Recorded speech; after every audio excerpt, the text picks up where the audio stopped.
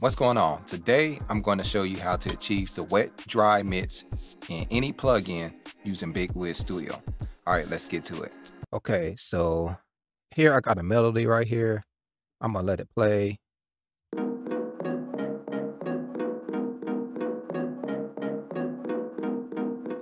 That's the melody. Now let's say I want to add a type of effect like, let's say sound shifter, like a pitch shifter. And I want to use this specific one by Waves because I like it. It's one of my favorite sound shifters or pitch shifters. So I'm gonna let it play.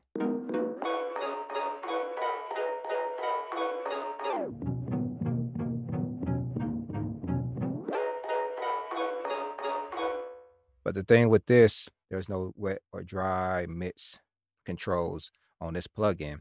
So what I could do is this. Add an FX layer. Just type in layer. Click here. And I could drag this over here. Delete this right here.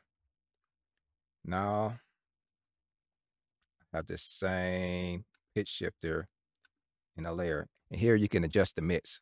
So I'm gonna let it play.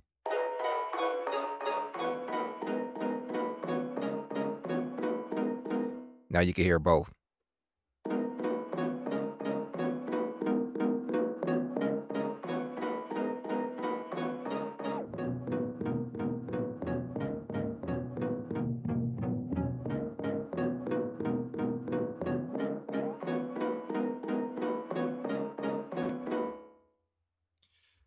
So that is my trick there.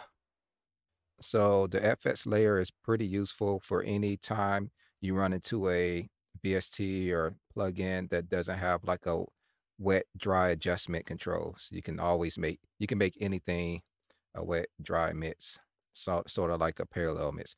I know you can do this with your sins and stuff like that, but that's just the way I prefer to do it. So yeah, that's it. Okay, so that was my simple trick on how to achieve the wet dry mix on any plugin using Bitwig Studio.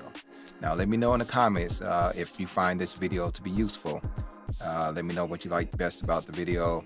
Let me know if you do find this video useful. Please remember to share with your friends, and also please remember to like and subscribe.